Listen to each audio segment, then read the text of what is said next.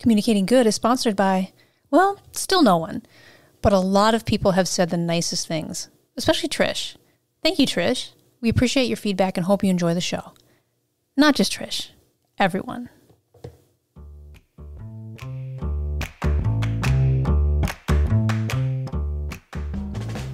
Welcome to Communicating Good, a podcast produced by Samalot Media, a communication strategy and content production consultancy.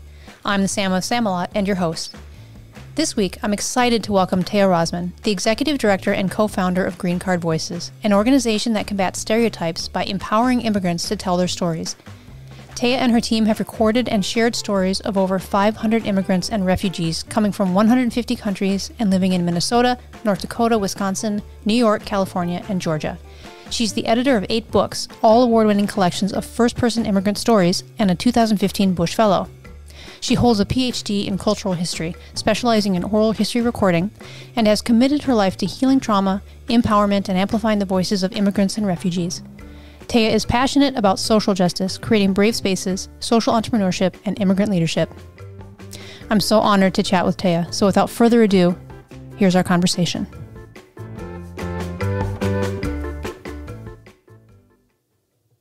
Taya, thank you for joining me today. So wonderful to be here. Thanks for having me. You bet. I'm excited to talk to you about Green Card Voices, so I'm just going to jump right into the questions.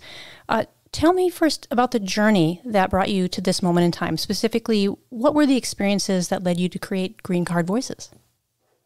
Mm-hmm.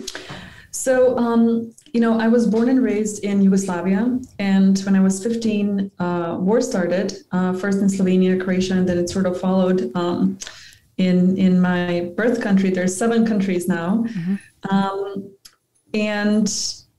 I was very early on exposed to, the whole concept of refugees and people having to leave home and what that looks like. So I worked in the refugee camp, the largest refugee camp in Ljubljana, the capital of Slovenia, for about 4 years, and was offered a scholarship to come to the States to study, in large part because of my work there and my leadership work with the refugees there. Mm-hmm.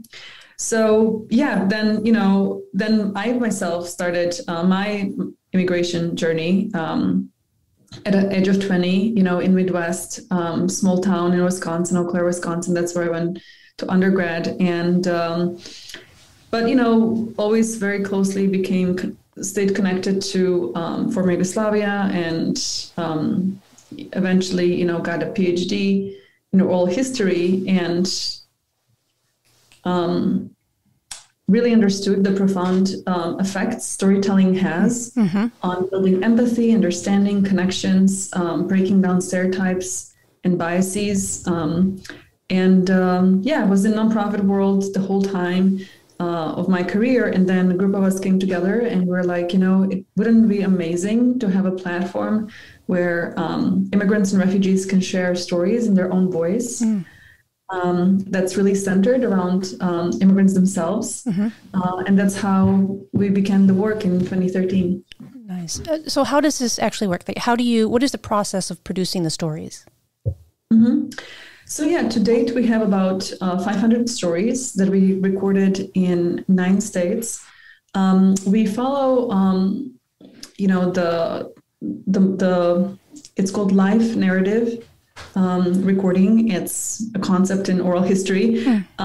So we really want to make sure we're not only focusing on so-called immigrant story or immigrant journey, which, we say it's part of every immigrant, but it's not the one and only thing about immigrants, which, oftentimes gets confused, right? So we really share life stories, which means the folks we work with get 6 open-ended questions a month in advance. For us, prep is really key.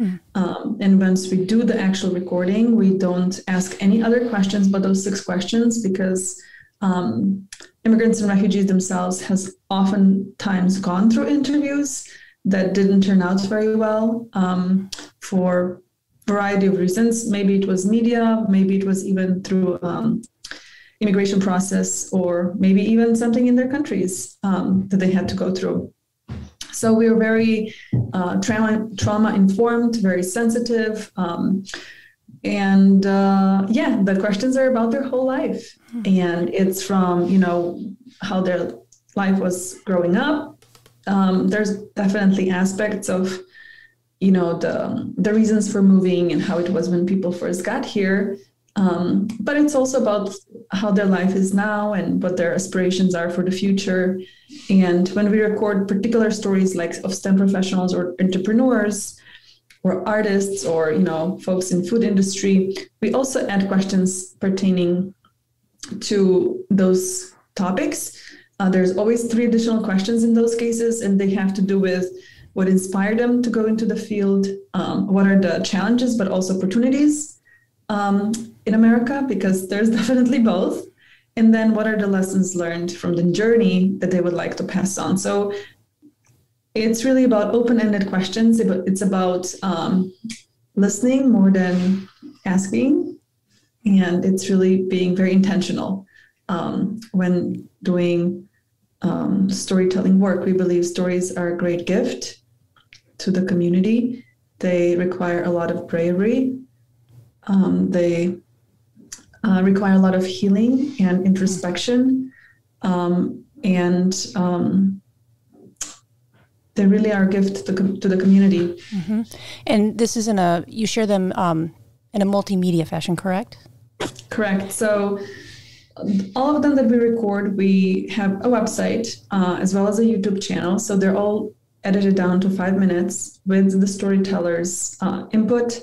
They send us their personal photos. So they're shared in a video form. But in some cases, we also publish books. So to date, we've published 10 anthologies. In case of youth, it's a collection of 30 stories. In terms of professionals, it's a collection of 20. And we've done these books in 5 different states. So we really believe that not only stories are important, it's also important where they are shared. So, for example, our most recent book that we did out of state was done in Rochester and Buffalo, upstate New York. And it's mostly distributed and used there because the idea is that, people learn about their new neighbors with whom they share similar experiences with. In fact, when you read through the story, people talk about going to downtown Rochester or going to see Niagara Falls or, going to a certain high school and so forth. So the idea is that we understand that empathy is built by sharing stories that people can connect to, and shared space definitely has that positive effect on the empathy. So I know you mentioned at this point you've gathered many of these stories. Were there any that, and obviously they're all impactful, were there any that, or one that impacted you the most? Yeah, frankly, it's one of the questions I get a lot during the interviews I do. And it's true, it's extremely hard to pick, especially because to date we've collected stories that come of people that come from 145 countries around the world. And we really focus on diverse immigrant statuses, which means that, we have political asylees, refugees, people that came here through various forms of family reunification, whether being, parents reunited with their children, siblings reunited, or, other things like fiancé visa, or work-related visa like O1, extraordinary talent and achievement visa. We've done a lot of stories like that, green card lottery. I mean, you name it. So they're all very different and unique. I think one of my really, really stories that is really close to heart. It's a story that was featured in our Wisconsin book and then also in our recent graphic novel. And it's a story of V, this young man from Vietnam. And when we first started working, my jaw really dropped when the whole story unrolled, because it was almost like out of a movie. But he shared a story how when he was in elementary school, some Americans came to his village through a process of DNA and so forth. He found out that his grandfather was looking for his mom, his daughter, that he fathered when he was in Vietnam soldier 40 years ago. So the whole family was reunited for the first time ever. And then his mom and him and the brother were all sponsors and came to Madison, Wisconsin, and were able to see he was able to see his grandfather, and the mother was able to see her father for the first time in their life. So it was really amazing because, it's something that is possible only recently because of the scientific abilities that we have now. So those stories are pretty neat. Yeah, beautiful. What audiences have responded the most to your work? It's very interesting. Those audiences that need our work, obviously, it's extremely popular in education field. We'd like to say that our stories are a window, a mirror, and a sliding door for our audiences. A window for educators or community leaders or community groups that really want to better connect and understand more deeply the diverse stories of immigrants and refugees, to counter some of the negative effects of media or, negative rhetoric, and just to have that first person stories, right? Then the second is the mirror. There simply aren't that many diverse books out there, and our schools are very diverse. There's more than 50 million immigrants and refugees in this country. So having these books and having immigrants and refugees read them is very, very validating. They feel seen. They also learn about other people with similar experiences, and that they don't feel like they're alone going through this. And then finally, a sliding door. It's something I started using recently. And it's, simply acknowledging that some people are on a journey, right? Mm-hmm. So there are those that, maybe have immigrants and refugees part of their lives and are married to them or work with them, and their circle of people they surround themselves is very diverse, and their sliding door is wide open, and they're in touch with so many stories, and their empathy level is very high.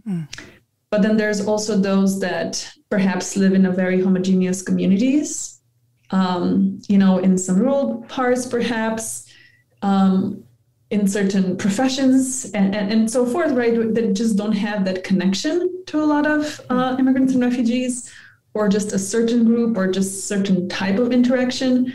So those individuals or those communities need interaction too. But it's, for some, it's like, they're going to read a book and, that might open that sliding door a little bit, but they'll need other interactions or exposures or connections to open that further. So we understand that, we can't solve it all just by doing the stories. Yes. Well, what's been the most challenging aspect about Green Card Voices? More, we were doing fantastic.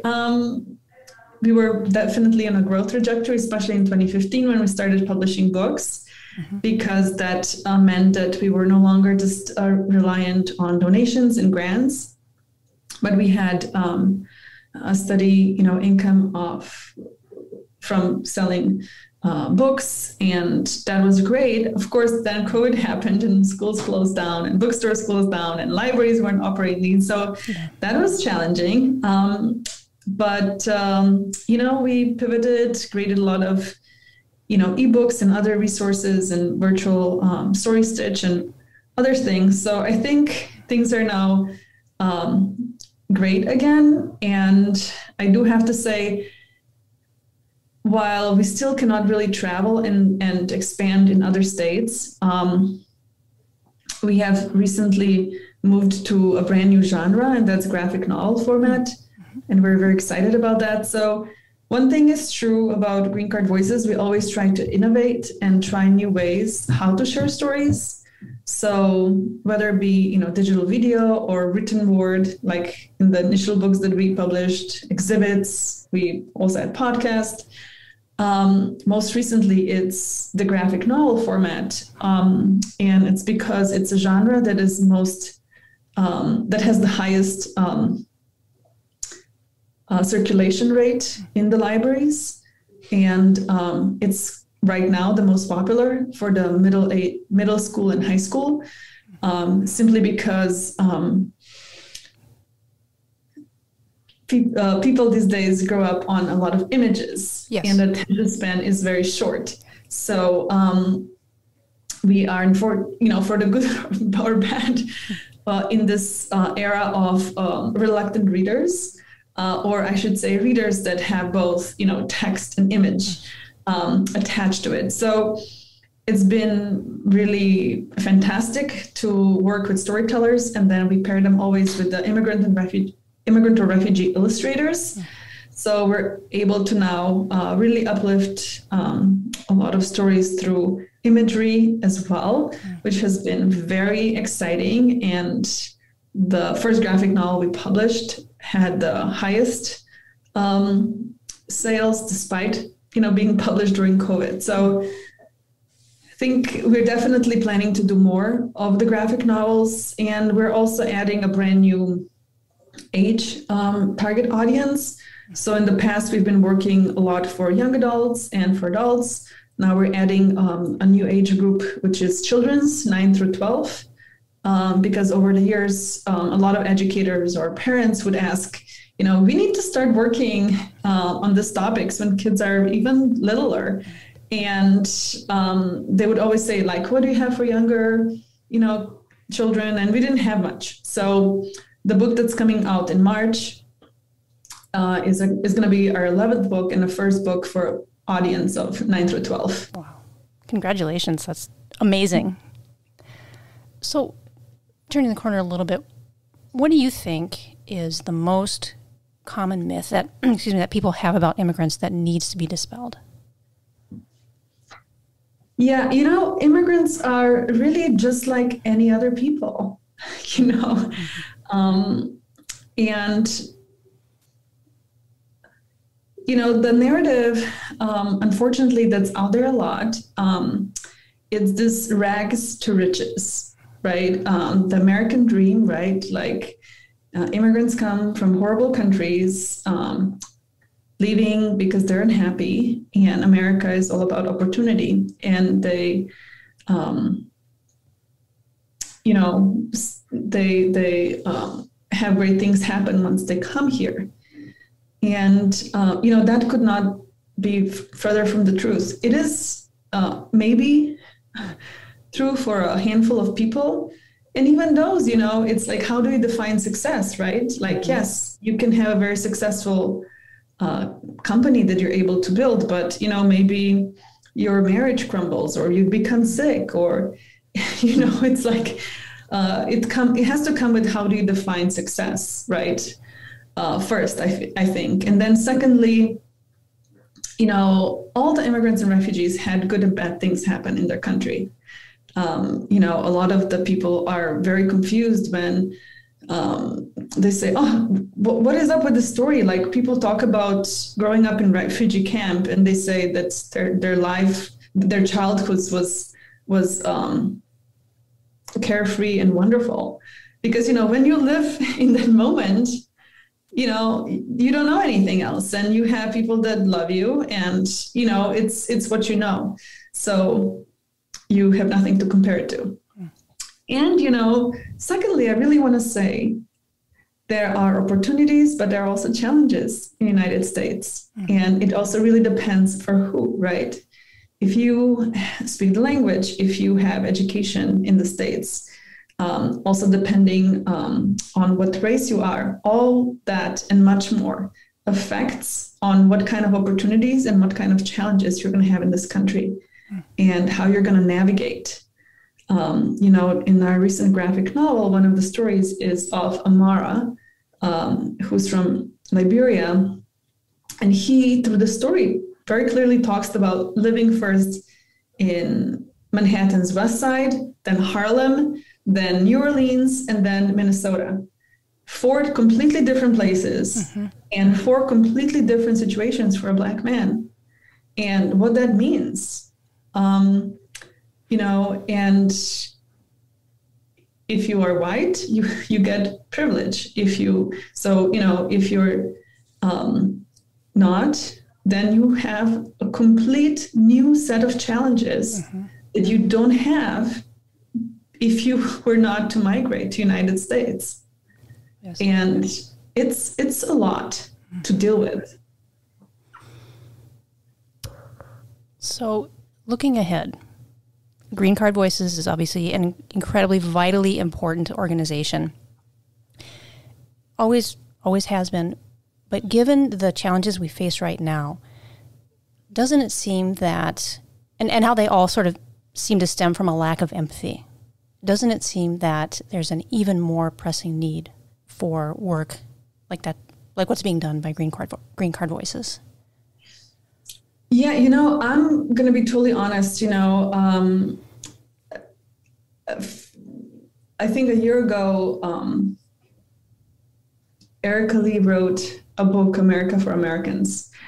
And, for a long time, I too believed, yes, it's a pressing need and it's just going to get worse and worse. And the book that she wrote, that was inspired by the election of the previous president, and her misunderstanding, like her, because in the past, we believed, when the society has economic challenges, right, then, people are looking for a scapegoat.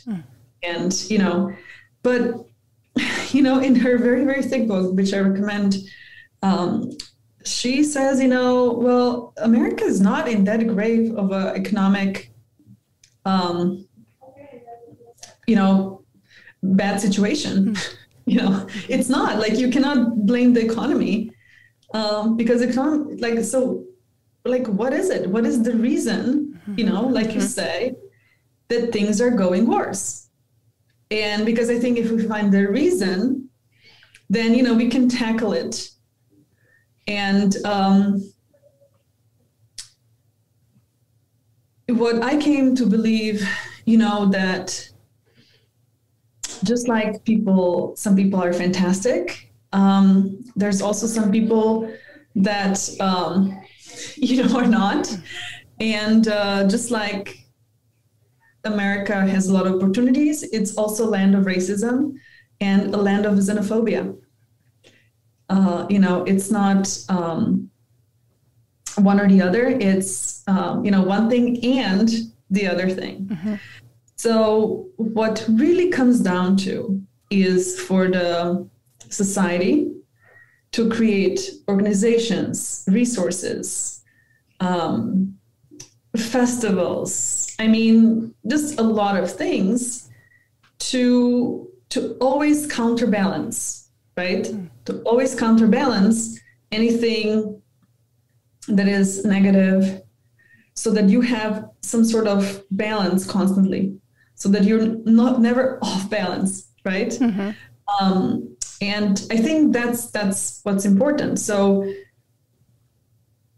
yes, it's important for us to continue to do the work. It's important for similar organizations, local governments, foundations, everyone to be promoting diversity of, languages, religions, ethnic backgrounds, and so forth, right? So yeah, I mean, I don't want to be like doom and gloom. I think that was the reality for a long time. It wasn't so out in the open, but I think that's why it might feel that it's worse now. But I think if you talk to, immigrants or people of color, it has not been that much better before either. It's devastating. Yeah, I think it really comes down to humanity. It's not something that we're given as a certainty. It's something that needs to be worked on. Empathy is like a muscle. It's not something that's just there from no work, just like health and, all those things. It's like, it's all about the little daily choices that you make that come about to, being healthy or like mental health or all of that. It's the same with empathy in a society, right? If you nurture and you're very mindful about promoting those things, it's going to happen. But if you just let it happen and hope for the best, you might not be happy with how things turn out. Tia, as my final question, what's the best way that people can support Green Card Voices? Yeah, thank you. So first of all, I always like to say an apple a day keeps the doctor away. I believe that's an American saying. I always say, an immigrant story a day keeps prejudice away. So always practice intentional diversity, not just learning about different immigrants, but anyone that's perhaps, different from you. There's just something innate in us that, we surround ourselves with people that are similar to us. It's just the comfort zone, right? But it's the outside of the comfort zone is the learning zone. So when we go to the next zone outside where things are different, where we actually learn and expand our knowledge and experience. So just be very intentional about, I'm doing a takeout. Let me try something I haven't tried before. I'm doing a trip. Let me, go to a foreign speaking country and things like that. So I think there's a lot we can do just as people.